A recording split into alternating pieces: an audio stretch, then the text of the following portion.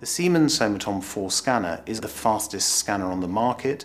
It also provides unrivaled spatial resolution and provides high-definition imaging at a fraction of the radiation dose compared to other scanners. It's ideal in acquiring images for elderly patients or young patients who are unable to lie down still for long periods of time, because the actual time the patient is on the scanner is usually 1 to 2 minutes in total.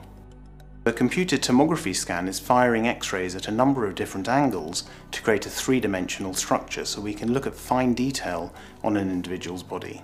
The first thing that would happen when a patient comes for a CT scan is that they would be met by a clinical consultant, and the consultant would go through the procedure with the patient as to what the cardiac CT scan is going to entail.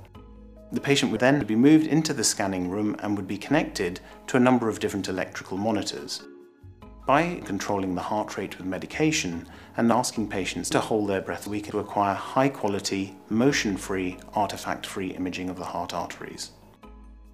Once the scan is performed, they then have an opportunity to review the images with the consultant, and then the final report is issued to the referrer within a 24-hour time frame.